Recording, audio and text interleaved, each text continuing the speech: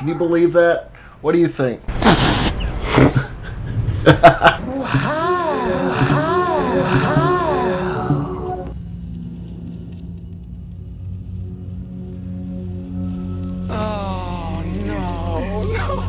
Quick disclaimer, my voice might sound a little bit different because I had surgery to remove half of my left thyroid. No cancer, by the way. And yeah, I'm gonna have a smiley face on my throat from now on. So, let's get into the sins. We start off in the middle of a party in France where main man Sam is trying to get his music tapes back from his ex Sarah when he starts to have a heavy nosebleed that causes him to pass out. While he is out cold, the zombie apocalypse happens, and the undead are attacking right outside the entire time he is out. This guy has Jim and Rick levels of luck, not being attacked or bitten while asleep. Yeah, the door is locked, but you would think someone would bust down the door in a panic. Sam awakens to a blood-soaked home, and when he calls out to Fanny, two dormant zombies attack. Fanny? A creepy but real first introduction. -1 sin. Sam witnesses a family in a flat being attacked. The dad kills the zombie, gets outside, and is able to get in his car with no issue. In order to signal to his family to run out and get in the vehicle with him, he honks his horn?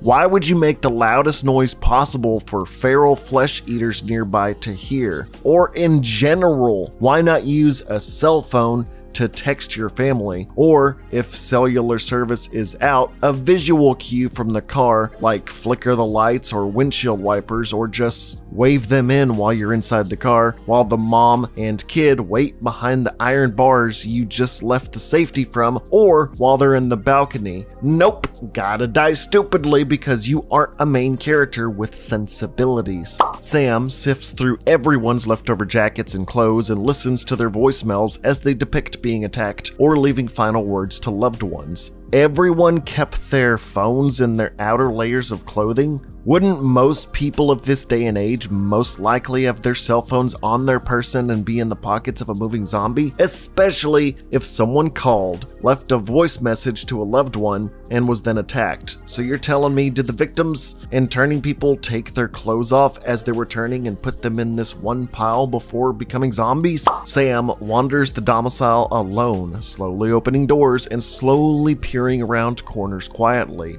You would think he'd arm himself with some kind of blunt weapon after seeing what just happened, or anything to defend himself. It's not like he hasn't done this before. When he first saw blood all over the walls, he grabbed this glass, not knowing what the threat was. Now that he sees that zombies are out there, he just wanders around unarmed. Just like the beginning of 28 Days Later, I'm surprised there aren't any zombies in the streets just randomly roaming about. But it's the beginning of the movie, so we have to have that mysterious aura and vibe. Okay, quick survey, class. The zombie apocalypse has just started. You wake up and your high-rise apartment/flat is devoid of zombies. What is the first thing you do? Do you A, board up doors and windows with what you have available? B, start making weapons with whatever you can? C, start making tapestries or posters to hang outside to signal that you're alive to emergency services or other survivors? Or D, start looking for whatever food and water is available, or start running water and storing it in case the water turns off? I'll give you some time. So board up, get some weapons, make some signs, or get some food and water as soon as possible. What do you think Sam does here? He does E, none of the above. The first thing Sam decides to do in his quarantine in a zombie apocalypse is to start scrubbing the floor. You're in your dead ex-girlfriend's house by yourself with people eating each other, and the first thing you do is pull a Bart Simpson? It's amazing what some guys will do for a pretty face. Not me, though. Wait till she sees the second-rate job I do on these stairs. Sam is lucky enough not to be blasted by this guy's side of Sue by shotgun. Good thing his downstairs neighbor has a Class C weapon and hunting license, and is double lucky that the sound didn't draw any zombies to the complex. Sam makes a decent call and uses a nearby pipe to open up the shotgun hole made to get downstairs to acquire the gun, ammo, and further supplies, even making some noise from his high point to make sure no zombies were around. -1 sin. He tiptoes down the stairs and two zombies are just chilling out outside. Where were they earlier when he was on the roof? None of them came in through the opened front door when the shotgun went off or any of that loud noise? A zombie is at this barred window and he starts eating a can of food. Why not take it and eat it in your ex's apartment instead of letting your guard down in a room you haven't completely cleared yet? While checking the rest of the apartments with keys he found, Sam steps on a piece of glass and this random zombie literally spawns in front of him and attacks him. Where the hell did he come from? Later on, we discovered that they don't make sound, but at the same time, you'd still hear him. That's the sound of my feet, by the way. Well, duh. He marks the apartment full of zombies with a giant white X. Smart thinking to prevent stepping in the wrong room later on. -1 sin. Entering the second apartment, Sam yells, "Hey!" out loud to check if there are any sneaky zombies out there. Probably should shut the door behind you before trying that though. I forgot to mention this, but Sam put on a long leather jacket to prevent being bitten on the arms. At least I think that's what he's doing. Either way, -1 sin. And a paintball mask to protect his face from being bitten as well. Good think. Okay, live action Master Chief. Take your helmet off for no inexplicable reason. Why not? A zombie slowly rises in the barred off elevator, showing us they don't make any vocal noise and only the sound of rigor mortis stricken joints snapping, giving legit reason to them being stealthy for once in a zombie show / movie, and one extra reason to be careful, -1 sin. I'd still take that pipe from earlier and jab it in the brain if I were him. No half measures, Walter. He has a checklist of all of his food and rations out day-to-day life. That is exactly what you need to be doing, -1 sin. Dude knows full well noise attracts them. With this knowledge, how do you think he lives his life?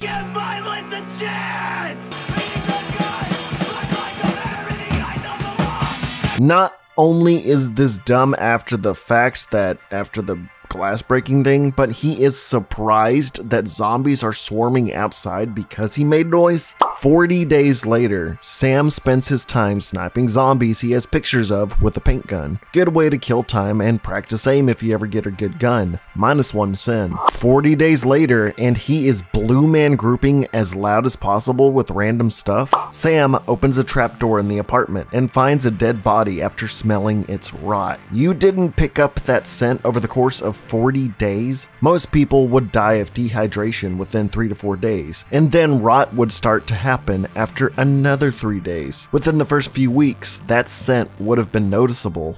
Instead of dumping the dead woman and her husband over the balcony, he puts them in sleeping bags on a bed and locks the room. Morally, it's a sweet thing to do. Health-wise, no. A rotting corpse is never good to have around. Plus, you never know when an extra room could come in handy instead of having it blocked off. The water shuts off after day 40, and he is surprised. I really hope you took those days to fill lots of containers when this eventuality happens. Jogging in the apartment, good way to work on stamina in case you need to outrun zombies and make sure you don't go completely insane. A healthy body is a healthy mind. -1 sin. He shakes hands with the elevator zombie. You're risking him grabbing your hand and biting you, or potentially scratching you. If the infection transmits that way, he doesn't completely know. Well, at least he has containers on the roof to collect rainwater. He still could have, he's lucky enough that rain was happening. I don't know how much it rains in France, but at the same time, you should have at least, filled water up with the tap water you had. Either way, -1 sin. He sees a cat outside and rushes down and risks his life trying to get it. I don't blame him. I would too. But why not go out in that leather jacket and helmet you got before though? He is attacked and is able to avoid being bitten and shuts the door in the nick of time before a zombie can reach him, cliché.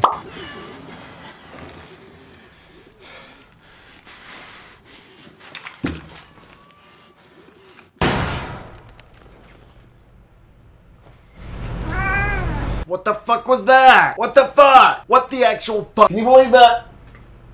They can't believe that. No, they can't. She can't believe it either. No! No. No. No, no, no, no, no, no, no. No. No. No.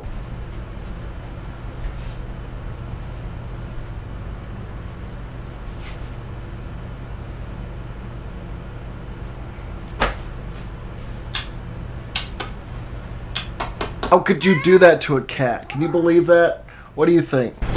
Fuck Sam, fuck this. Don't shoot a fucking cat just because it ran away from you and you potentially got bit. Your dumbass fault for not going out prepared. You had a lot of stuff you could have put on, and you can't blame a cat from running from you. That's common cat dad knowledge. Plus 1 sin for each one of my cats. And 1 more sin for wasting what little ammo you have and making a loud noise just to shoot a cat. He sees his leg was scratched up and thinks he might be infected. Again, why not wear extra layers or something not easily biteable or cuttable?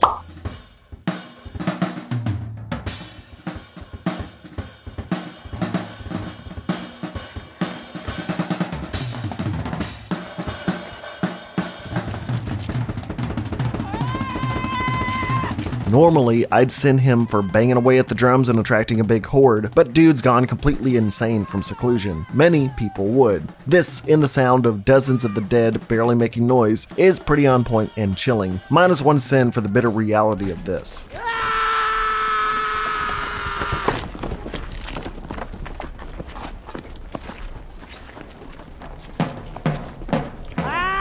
The one time he randomly sprays through the door and he hits the first person he has seen since this all started. If it was a regular zombie, he would have cracked the door open and said, "Hey!" Sarah survived the shotgun pellets to the stomach. All he really did was pull out the shrapnel. No stitching or anything. Must be like healing in most zombie video games where you just drink an energy drink and you're A-okay. He'd kill you if he could. You know that, right? Nah, he's not gonna eat us.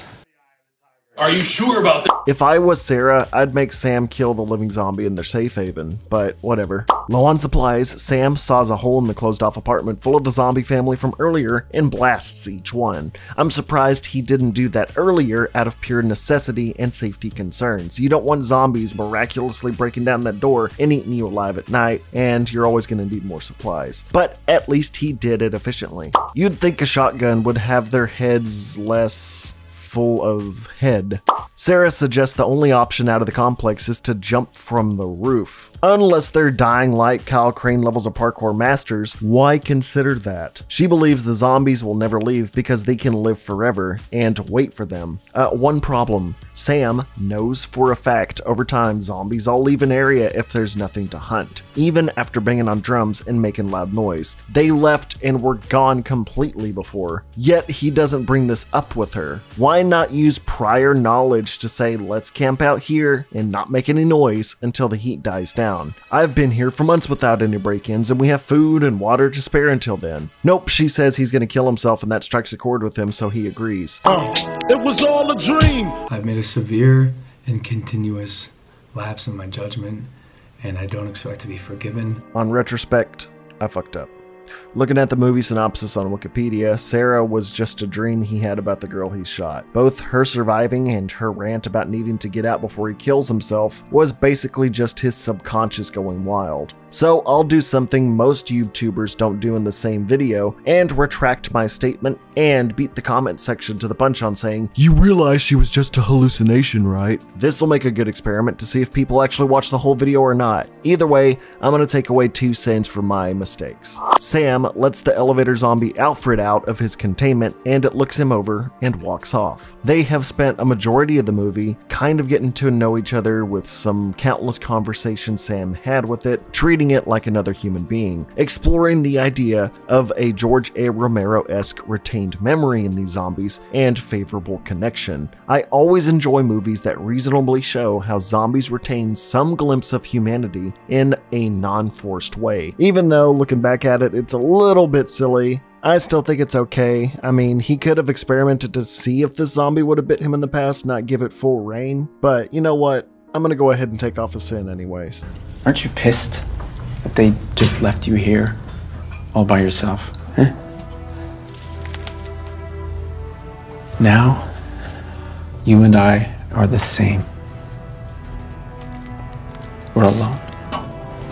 One day, I'm gonna get sick of all this and get the hell out of here. And you'll be left all alone like an asshole. And you can't even die because you're just gonna stay here and you'll regret these moments. You're gonna think to yourself, why did I let him go? But it'll be too late because I'm gonna be far, far away from here.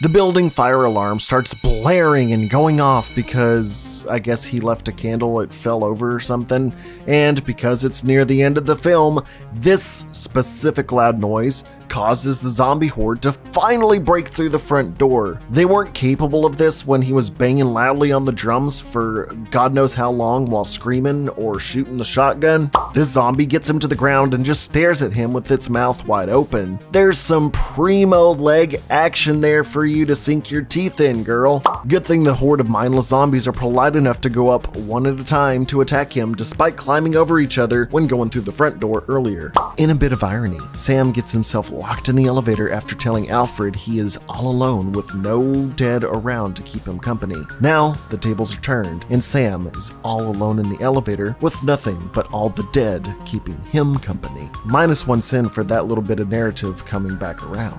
Thankfully, he is able to squeeze up and climb the elevator shaft. You'd think he would have better security and contingency plans for this entire building at this point. A one-armed zombie comes up and Sam is able to blindfold it. Instead of bludgeoning it to death while incapacitated, he puts a couch on top of it so he can climb through the suicide hole from earlier. Why are you risking the zombie getting up and biting you? Double tap, baby! Climbing up, he maneuvers his way through the smoke and darkness as the zombies are practically frozen in the dark, not moving.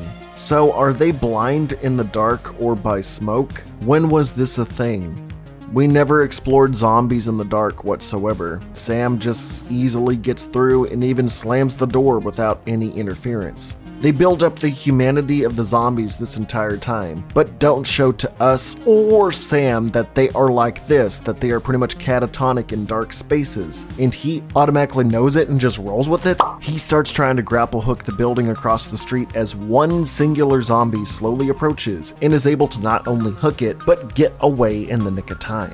Now, this isn't a sin, but can you imagine this being the ending to the movie? Him just dead, hanging there from the side of a building? You know, I kind of want to see this as an Easter egg in a future zombie game like Dying Light or the newly announced Dead Island 2, just a random dead body hanging from a roof via a grapple hook. Not passed out for long, he climbs up the rope to the roof and hears the chiming of church bells in the distance. I guess that means there's survivors out there. It's a good thing he went across the street, or he would have never been able to hear those church bells. Yes, I get it, symbology of being free or something and whatnot, but it's a Sins video, sue me. And a quick review, overall The Night Eats the World is basically a slow, isolated version of 28 Days Later with sprinkles of Romero mixed in. The solitary experience of Sam's psyche as he tries to survive on his own is well made as he comes face to face with a world of death and attempts to persevere through it all. Due to its sluggish storytelling, I can tell many would be turned off by it, as many zombie fans are there for action, gore, and zombie survival. But The Night Eats the World is a completely internalized experience of one man. There isn't much else to that besides, his experiences with one girl, a dead guy, and then just staying inside most of the time. The zombies themselves being completely silent and building affinities for others is a really neat concept. I just wished it was explored a little bit more outside of a 90% Sam experience. As a film, it's neat to dissect his mind, even if some loser on YouTube is judging his every move in terms of zombie survival.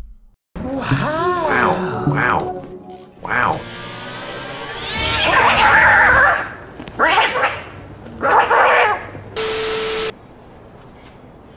That's the cutest fucking thing I've ever seen in my entire life. Ladies and gentlemen, Joey Bonzo. Now eat one of these, alright? You're gonna wanna huff a little glue and drink some beer. This is cat food, Charlie. Look, I can't explain it, all right? There's some sort of weird chemical reaction that happens when you combine cat food, beer, and glue. It makes you feel like extremely sick and tired, and you're able to fall asleep. That's what the point of the mask is.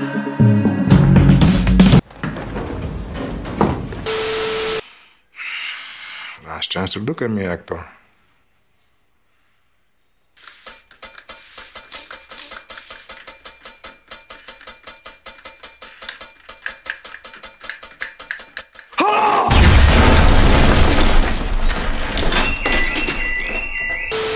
Let's give him a hand!